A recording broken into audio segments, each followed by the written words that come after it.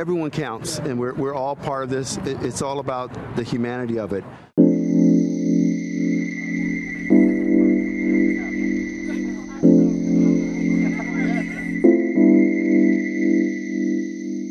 I'll be anxious to see the progress that we're making, but I can just say, with all of the leaders united and committed, we can get Angelenos off the street and into housing.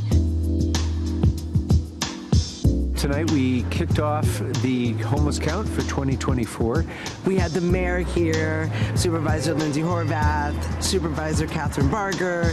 We'll have 6,000 volunteers that will join in to help 3,300 or so different areas of the city and county that we're counting in particular, 4,000 square miles. I mean, it's a huge endeavor and so important to knowing the nature of this humanitarian crisis so that we can get the funds we need to serve people and get them housed. The homeless count really determines whether we get our fair share or not. At this stage of my life, I'm fortunate to be thriving and doing well.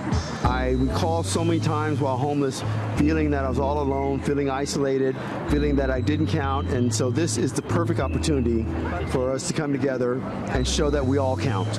This count allows us to get a better picture of who's out there, where people are, what the needs are, so that we can better allocate the services that we have, so that we can request federal monies and other monies that are allocated for these types of situations. The only way we can do it is by knowing the scope of the problem.